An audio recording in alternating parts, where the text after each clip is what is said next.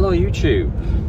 So I'm going to start doing a few little vlogs that are a bit more like what we do on Instagram, Facebook and things, where day-to-day chats about what's happening today, things that we come up against and all that sort of stuff. So it won't necessarily be the longer form stuff. We're still going to do all of that that you may expect, but this is a bit more like bringing the stuff that we do on Instagram over to YouTube, but maybe in a little bit more of a longer form, just because we've got the time to speak.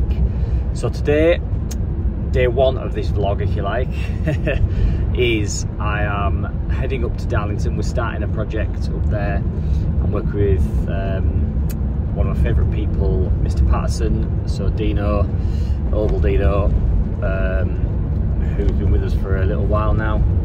So on this job we're doing a Tesla Powerwall 3, so it's our first one. Tesla wall connector EV charger. Again, it's our first one of those actually. We've never actually done one of those. So we're doing that as well. We are doing 14 of the Perlite 435 watt panels on the roof, obviously. Smoke alarms in the property.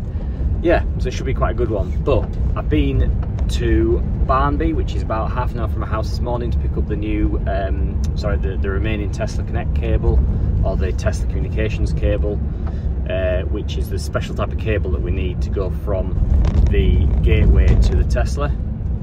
You can't just use a Cat 6 or something, which I have fallen foul of before. So when we're doing the Powerwall 2s, we got some of this cable, so we got that. So that's all good.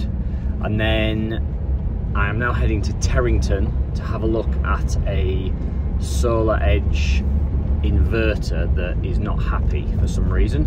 It's only a little baby one, 2.2 kilowatts, single phase, but it's got a problem. So I'm gonna have a look at that on my way up to Darlington. So I've got a van full of Tesla Powerwall, cable, tools, panels. I've got loads of stuff, so hopefully it doesn't take too long, because I'd like to get up to see Dean and make a good start. I'm one of these that I love getting a good start first thing in a week. Like, I feel like the Monday sets the tone for how that job's going to go for the rest of the week.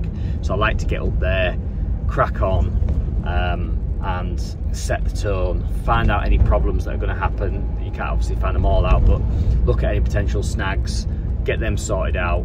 Gives you the full week to get some more equipment there if you need something, and just set the tone for the week. So yeah, especially when you've got a few people on site, you don't want them standing around doing nothing, because they've got no equipment. So trying to keep all that, the cogs turning, as I kind of call it, on the site is really key. And so that's why, like I said, I'm up there today and tomorrow, so Monday, Tuesday, and then I've got loads to do. So I've got a survey after today's job. It's only 4 minutes from the site, which is really handy. And then I have got potentially a screen on a Zappi to change. It's gone all dodgy, so I'm going to change that. And yeah, meetings and stuff, but all trying to do it whilst probably getting some panels on the roof and or at least some hooks and rails. I did get confirmation over the weekend that the scaffolding hadn't gone up because the scaffolder's child was ill, which is not nice to hear, but it also isn't nice to hear because the scaffolding side. So yeah, we'll see if it's gone up though. I assume it's probably going to go up today, but let's find out. So yeah, I'll check back in when I am potentially on this SolarEdge job.